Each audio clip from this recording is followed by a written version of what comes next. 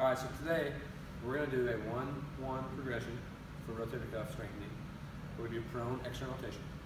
Okay, so 1-1 obviously means that they're prone or supine, and the other one is for the pattern assistance.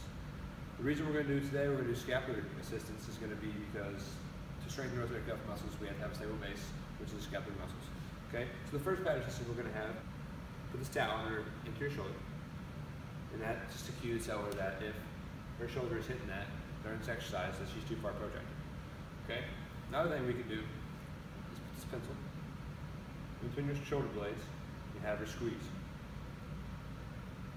There, she has stable base.